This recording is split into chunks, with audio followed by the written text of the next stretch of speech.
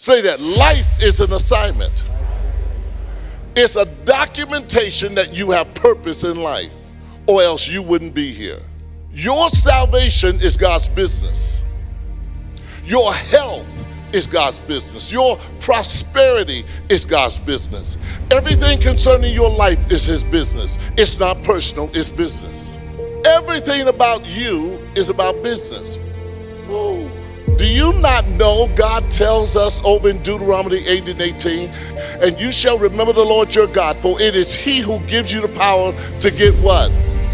It is He who gives you the power to do what? It is He who gives you the power to get what? I never saw God sign one check. I never saw Him apply for a credit card or a car. He gave you the ability to create what? For what purpose? So that He may establish His covenant. Somebody say it's His business. See, your life is His business. And the devil wants to make sure your life never shows up on the scale of this earth to produce change in the earth. The Bible says over in Luke 19 and 13 out of the old King James Version, Luke 19 and 13, that Jesus is giving an example here. And this is an example of our lives. And He called His 10 servants and delivered unto them 10 pounds. Now 10 pounds represents money. And He said, occupy till I come. Here's an example. He gave you all of your ability, put you on this planet, gave you limitless. I mean, you have so much ability.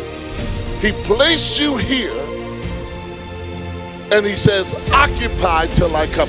Here is your life. Bring it back to me better than what I gave it. So He says, occupy till I come. Occupy, the word means in the Hebrew or the Greek, business, transact. Transact, do business, exchange. Exchange is a process of life.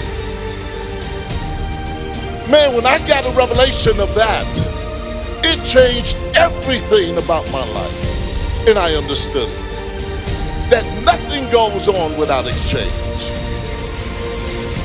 Even Jesus said, what shall a man give in exchange for his soul? What would He give in exchange? That means that you have something to exchange. That's why the devil is after you. That's why the devil wants to destroy you. That's why he wants you to sin.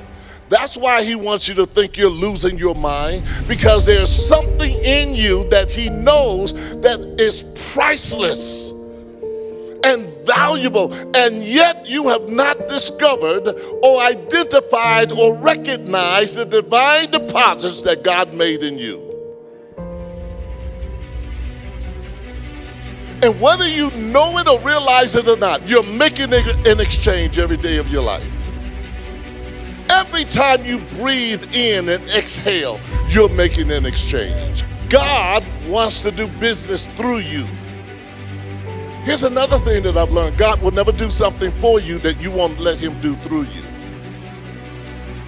God wants to do work through you as a tool on this planet so that He can negate every single lie that the devil has told you. And we're seeing it today.